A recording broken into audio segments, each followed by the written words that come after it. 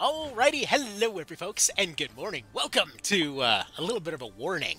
So, TitaniumLegman is also doing an Ironman run of Unicorn Overlord, and I wanted to share a little bit of a story here over what happened with mine recently. Basically just to give you an idea of how quickly things can turn around in a run like this, regardless of how overpowered and oh my god, it's so easy, you might be feeling at any given time.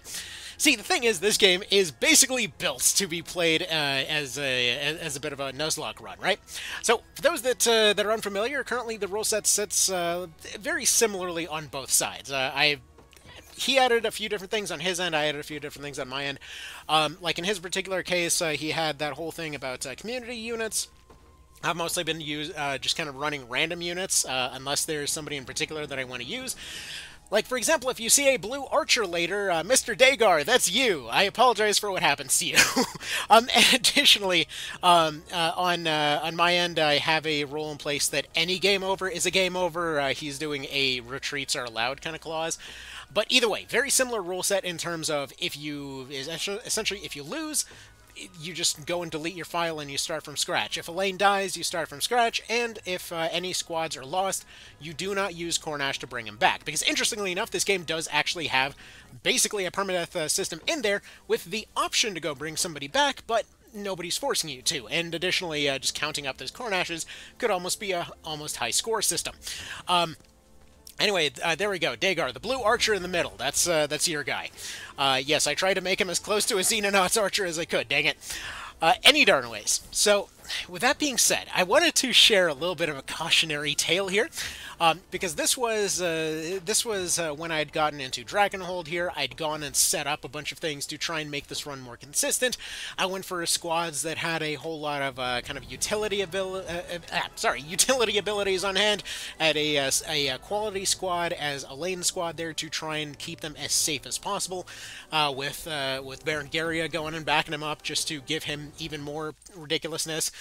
For those that have not used her in a squad as of yet, she's basically the Thunder God Sid of this game, being a combination of a Shaman, Lord, and Viking at the same time, more or less. Any darn ways. So, with that being said, oh, hang on. If you hear random barking in the background, I apologize. I'm going to try and pause it here real quick to go deal with that. Foster puppies. I'll explain in a moment. Hold on. And we are back to Scarlet and her broken feet. Any darn ways, that joke's been made to death. Let's go ahead and continue on. I mean, frankly, we can make that joke about anything. Aubin over here looks like he's ready to go do some Taekwondo at a moment's notice. This is still Magellan right now. Anyway, yeah, Gloucester was later. So yeah, Camilla died somewhere in the sand. I don't know how. But we didn't end up getting our friendly squad over there to go talk them into joining our side, so she just dies. So either way, she just sort of starts attacking whoever at this point, as green units often tend to do. They end up taking that area over there, and apparently we actually end up losing Valor points if a neutral capital is taken as well, as a nice happy little nod to the Ogre Battle games. At least that's how I'm going to choose to read it. Now, I had Lex and the archers over here attempting to hold this tower. Unfortunately, they constantly ended up getting hit by more and more units, and it was proving to be a little bit of a problem. I was running out of items to get them back up on their feet, and was regularly just kind of having them get battered around watching that dang tower. So ultimately had to abandon the tower, and then realized I'd left Aubin's squad up there just kind of sitting around doing nothing for this entire time. Also, apologies again for the puppies in the background. Anyway, carrying on. Yeah, I mentioned earlier that we kind of did some foster puppies. Yeah, somebody was a bit of an ass and ended up kind of just leaving several pipples. Yeah, long story short, they needed a home. We were set up for puppies, so puppies. Anyway, so yeah. Most of the time they're going to be sleeping if I'm doing anything like this, but today was an exception where that was not possible. So, with that being said, let's continue on here. So, okay, one undetermined wait later. I love this little moment. There's a lot of those little moments like that when they're trying to, for example, give a warning to their boss that's dead at this point, and they haven't realized yet. There's a lot of little things that end up changing. Like I've seen angry comments saying like, "Oh no, this doesn't have nearly as many like changes to everything as Ogre Battle 64 does. What kind of heretic decides to go and compare the two?" Like this thing actually does have a lot more changes to random stuff than it gets credit for. Anyway, so we start having a lot of problems with these towers at this point, where a lot of times they just ended up getting into issues, actually reaching them on time. That's why I ended up using Wild Charge to basically bypass the sand and take out that tower. Because as you've probably noticed if you've played TZ mode before, these towers have a tendency to blunt offensives like nothing else. They have a tendency to weaken units just enough to the point that they have a problem. And this includes things like flying squads getting completely blunted before they have a chance to be anything useful. This is going to already an interesting place to pause here, but let's just take a moment to appreciate that apparently Elaine is very unamused by the fact that Aubin just punched a frickin' supernova out of Magellan's face. Anyway, so let's continue on here. So, yeah, I thought this was Gloucester. This is still Magellan. So he ends up joining after this, as he does. Lex doing the standard "my sword is a cane" pose that all the fighters do. It's amusing. Any darn ways. So, with that said, he ends up joining our team, and we end up getting some new members. A little bit before this, I'd gone and filled out the team with a lot of different units, or rather, a lot of empty spaces that needed filling.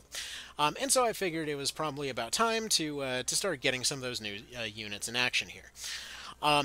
The thing was, with the previous fight going relatively smooth, some of the other fights going relatively smooth, I was kind of getting into a sort of false sense of confidence at this point, and additionally, I'd been waiting on some order that I was picking up for a very long time.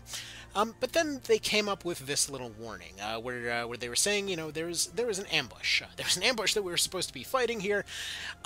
It's going to be a bit of a serious one. So it took a bit of a minute to try and prepare a little bit. As always, we gotta do some chicken collecting. Those are just mandatory. If you liberate an area without saving the chickens, have you really liberated anything? I don't think so. It's just objectively not the truth. You gotta save the chickens. All right. So with that said, this right here, this was the fight that changed the entire run. So one thing that we started noticing immediately is that many of these squads were still getting some chip damage through, no matter what. And again, specifically this Momentum Cavalry squad. In most normal playthroughs, this is a very, very useful type of unit. Typically, you send them out, they snipe a settlement, and they get sent back.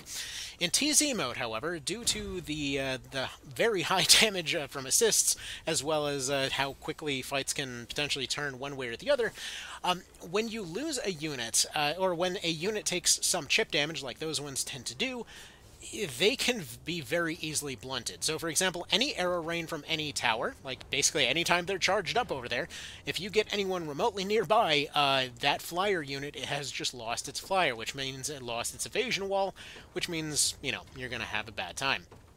Now, there were a lot of moments like this, where we were getting hunted down in the desert by units that could navigate it a bit better, that we were forced into situations of accepting awkward losses because I was thinking somebody would get somewhere just on time.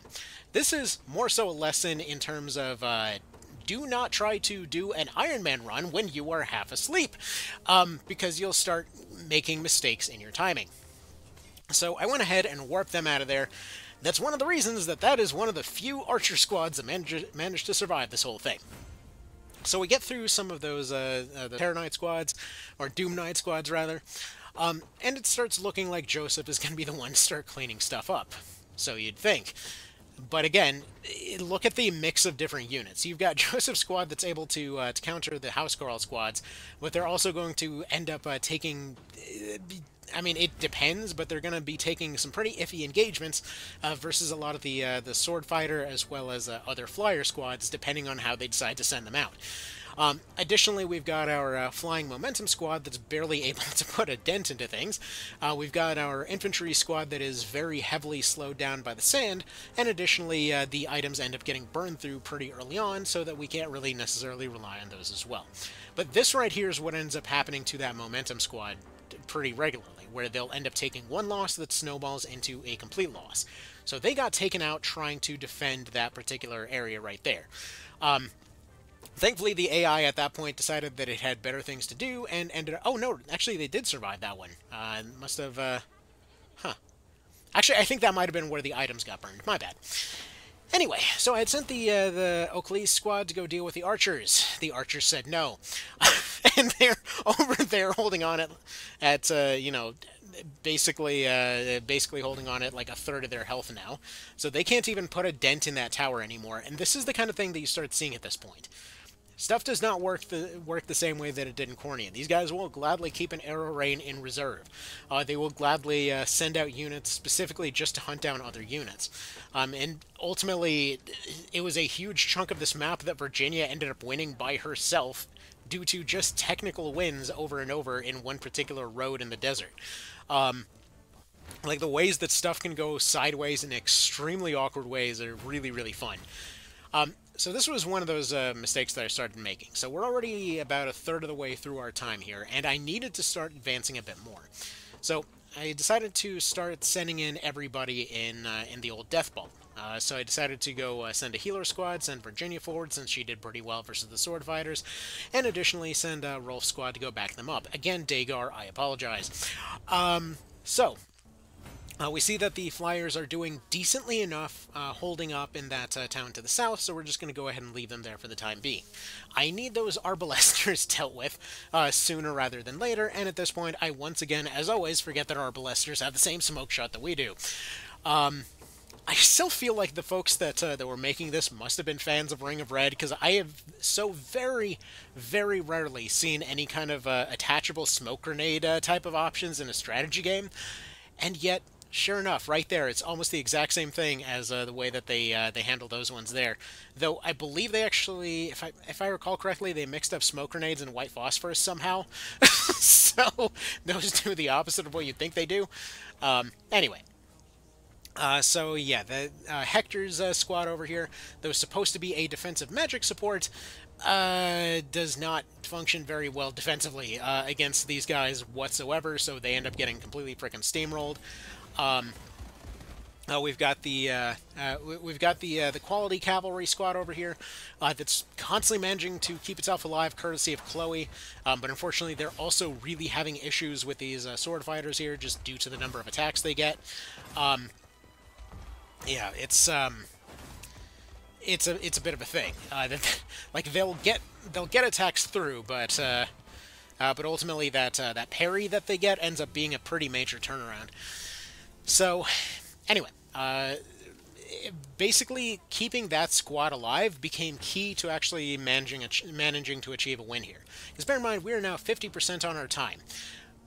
One of our ace squads is up there, basically unable to move without taking injuries. Another ace squad is at 10% health, give or take, with two of its members still standing and in a rest mode.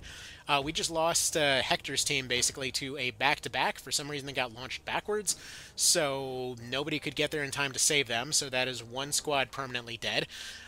We've got our Wyverns over here. I have no clue how these guys frickin' survived, because... Currently, this squad right here with Bruno, a Wyvern, a Cleric, and what was that, like a fighter, I think? There was a specific thing I was going for with that team, and they specifically have been one of the most underperforming teams offensively, bar none. They were mostly just there to try to get technical wins, but they were just really bad at it. Somehow they survived this. Now, I don't think I took a clip of this earlier, but this is Dieter. He's supposed to be Dart. I know, I keep making a new Dart in every one of these save files. Yeah, he's trying his best to look through the pocket of items to try to find something to save their asses. Unfortunately, that's not looking too hot right now because of that Arbalester squad. No matter what was shuffling around, they were dead. So, Dagar, bye. Sorry. So yeah, they're gone. new sellsword that was looking really promising managed to last a grand total of one fight. So yeah, they get run over. We've now got them going after our HQs and stuff, so that's not great.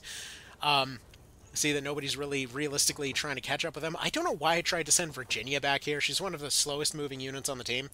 But ultimately, Renault's team gets sent in to try and hunt down some things because they're also a pretty heavy hitter. He's a great knight. He's pretty solid. He's got two warriors as well as a sword fighter with him. So overall, they're a pretty solid offensive team.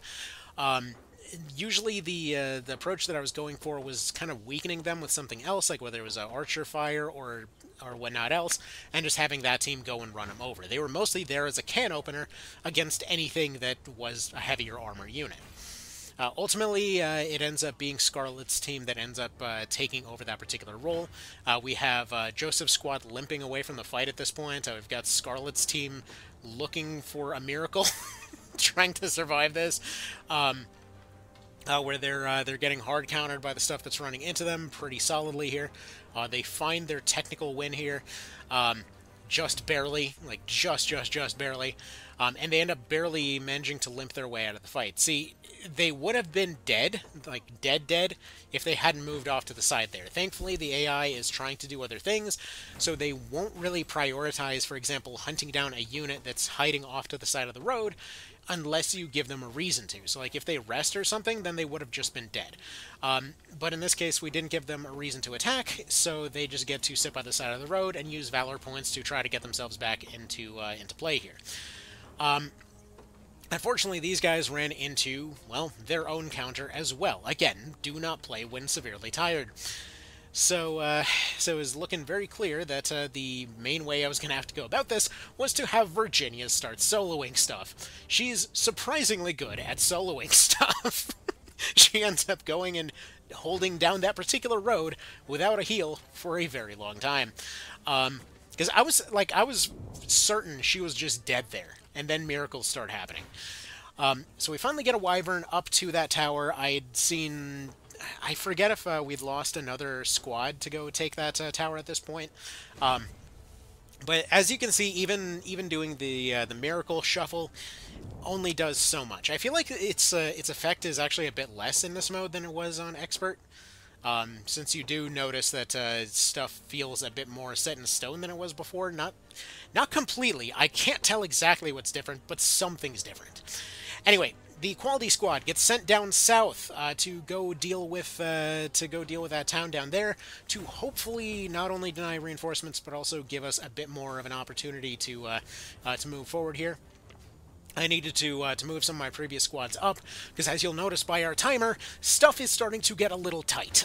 We are down to the last 25% at this point. Or actually, no, the last third, I should say. So stuff is looking very tight. We do have a campfire right there. It's going to help push us forward.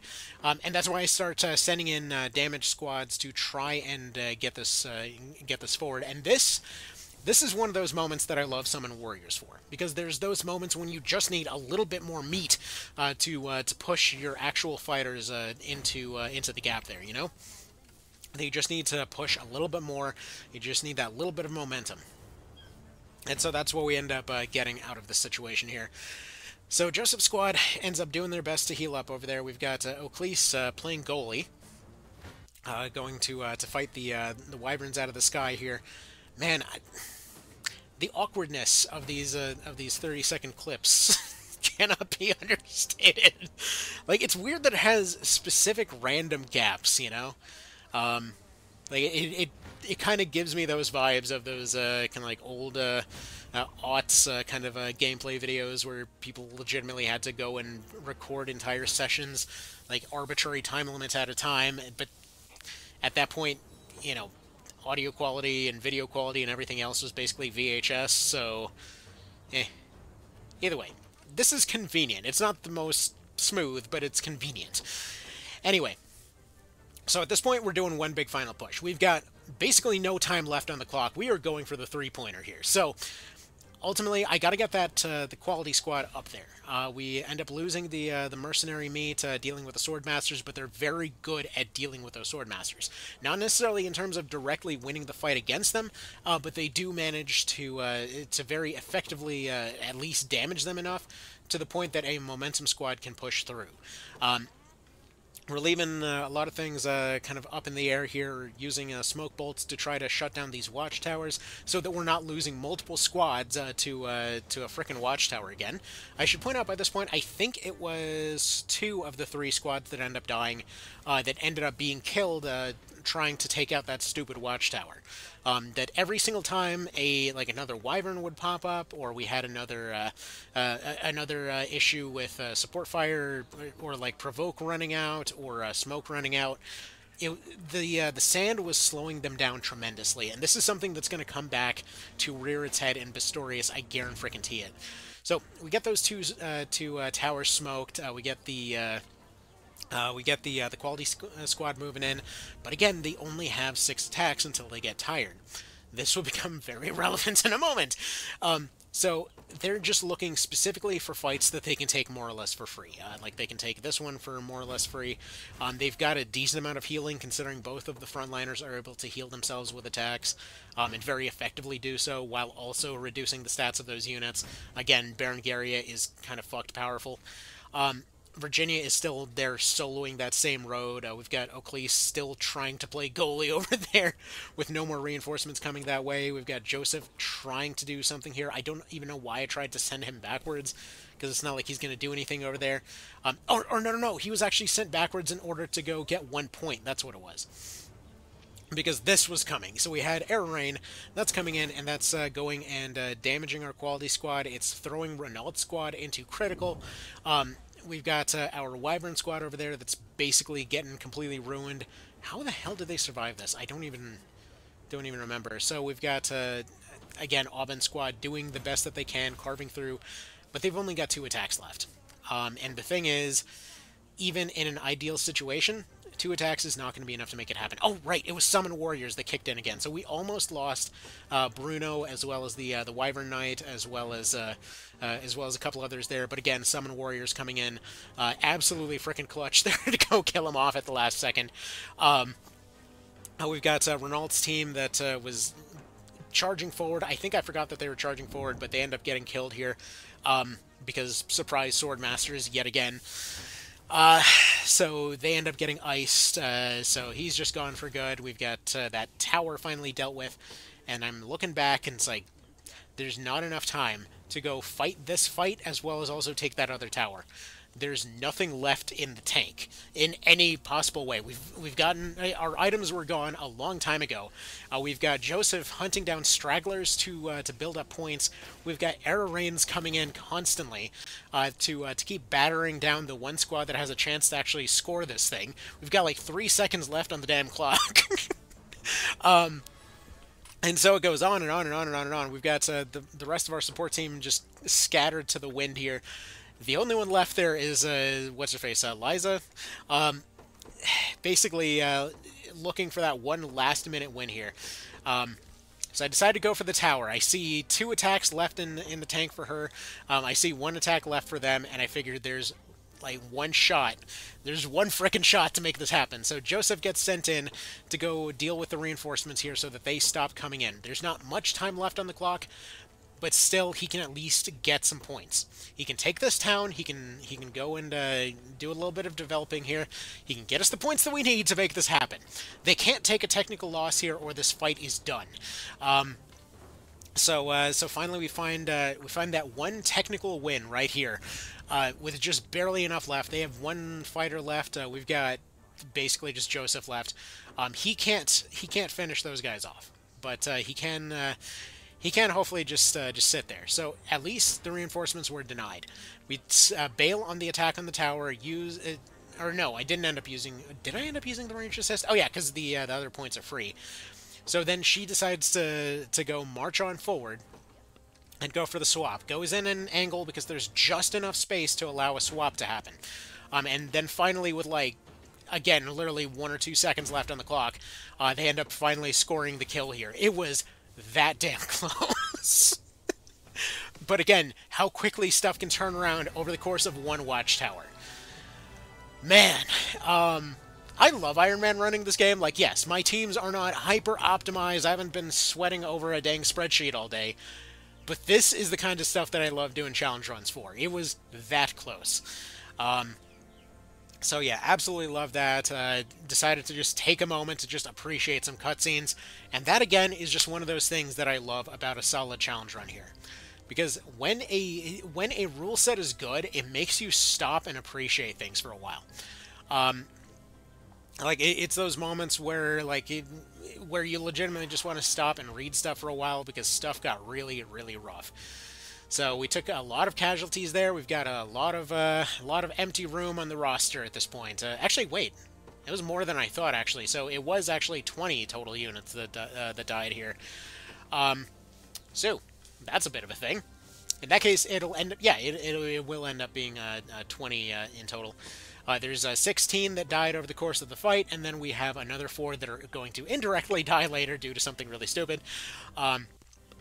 Anyway, so yeah, insert your scene of Joker at the end of Mass Effect 2 of like, yeah, the ship's looking a lot emptier these days. So I started looking around like, yeah, we don't really have a whole lot of bench warmers, and there's a lot of red on that board. So so it's about time to start building up something new. Now, I do end up changing where Liza ends up going, but for now, I'm just throwing a bunch of units into teams. This was the time for the rebuild to happen.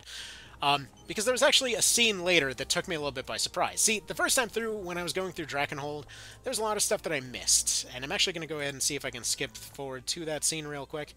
Obviously, we went to the Colosseum. It's going to be awesome. What the hell was that? Okay, we skipped straight over that scene. So, yeah, this took me a little bit by, here, let's skip here. So as far as Scarlet goes, I mentioned earlier that I didn't really use her in the team much, and mostly skipped over her scenes because I thought she was kind of annoying. And then suddenly, it turns out Liza's over here going and, you know, pawning off trinkets and whatever else, and then the two start flirting. I'm like, well, you know what? This is one twist that I never saw coming, and definitely puts an interesting spin on stuff. Also, another bit of an interesting note here on the effects in the background. It's cool how they got the kind of painted people in the background, and there's just like the one guy about to pass out drunk next to Big Lady's butt right now. It's just interesting that they actually animated all those dudes in the background. But yeah, no, these three over here are just suddenly discovering stuff. Anyway, moving on. So we we acquire some new mercenaries. We got a new sword fighter. We got a new hunter. At this point, I'm just literally hiring random units as they come up, just to kind of see what'll pop out of this. I really like using random units. Again, minimize to your heart's content. I really like just using random units. So I end up more or less kind of maxing out this particular fortress. But this is just to give you an idea of like one squad wipe can see you clearing out potentially 3, maybe 4 fortresses, depending on who you lost, who you're looking to replace. Like, this entire fortress had only 3 people in it. It's not even an entire squad's worth of casualties. So when you take those big cities, that's when you get like a dozen or so units, but for everywhere else, these little forts don't necessarily have that many recruits. So the Nuzlocke rules kind of enforce themselves in this particular case, and that's pretty neat. Anyway, so you know, the rebuild commenced. We went back to this particular area and immediately started losing people again. Here, let me see. I think this was the moment. I'm trying to show right here that the AI actually does adapt to stuff in true Zenoiran. So, for example, if you fire a catapult in TZ mode, they actually will dodge it. Even in Expert, they won't. In TZ, they will filter their way around it. And seeing this on this particular map is part of the reason that I decided to put a little bit of extra effort to prepare for the Colosseum fight. Because normally, when you're an Expert or something, when you go and launch a catapult, they would just sit there and take it, or they would run into it. They just wouldn't see where it was coming. In this case, they're basically playing AoE 2 online, that they will see that that stuff's coming their way. And in this case, what I was setting up was a case where I would have essentially one unit that's tired out and resting, that would kind of draw aggro for all of those units, put them into a circle, and let the stones kind of stomp them all in one go. Which, by the way, great experience from that. I'm not saying that that's something you need to do all the time, but it is a useful little trick to make sure that that can happen. It's a very useful trait of high evasion units. Here, is it going to be this time that I show it? I know one of those times they were effectively dodging it. Maybe it was later? I think this is when it'll be, so let's go ahead and watch all those housecarls there, and as you can see, they're going out of their way to try and avoid the circle. As soon as they're going to go nearby the circle, they will try to circle their way out of it. So it's just interesting to see that. Alright, so continuing on here, ultimately this went on for quite some time, and you know that team with the thief that I just built? Yeah, they're gonna die pretty soon. I was at this for a decently long time, and ultimately they did end up getting killed off, unfortunately. Apparently I didn't save the clip. However, there was enough honors left over to do some promotions, and so obviously then we went down that whole promotion road. But yeah, the team rebuilds are surprisingly quick. They surprisingly enforce themselves in terms of not being stuck in a situation where you're constantly rebuilding. You know, just kind of starting from scratch as you were. You do have a very limited amount of units. And I know somebody's going to argue that it's like, oh, it's not very limited. I'm only going to lose 2 people. I'm just so amazing. And you will eventually lose people to support fire or something. This is only Drakenhold right now. And this is... especially Albion loves the ambushes. Pistorius loves the ambushes. You get tons of siege weapons over there in Elheim and all that. There's a ton more to play around with. Like this is still baby stuff at this point in the game. So if there's already 20 casualties by this point, you know, even if you're hyper optimizing, eventually, if you are following the rule set, I guarantee you will eventually get caught off guard by something like that. That eventually you will miss something. Anyway, so that was just my little cautionary tale of how you can lose 20 units over the course of a single fight. So y'all have yourselves a good one. I know this was probably another one that was kind of hard to follow. And, alright. I'll see you next time. Bye. God, well, not even bye yet. This music. My God, the music is so good! Like, I've been listening to this and the 16-bit version of this on my driving playlist dang near constantly. Oh, it's so good!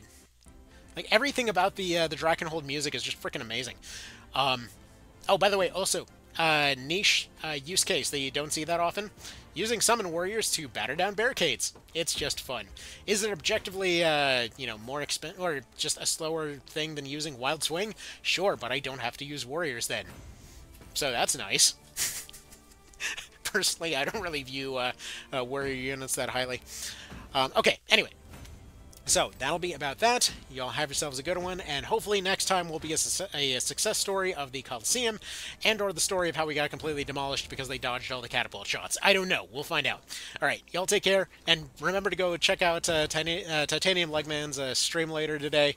That should be a lot of fun. Okay, take care.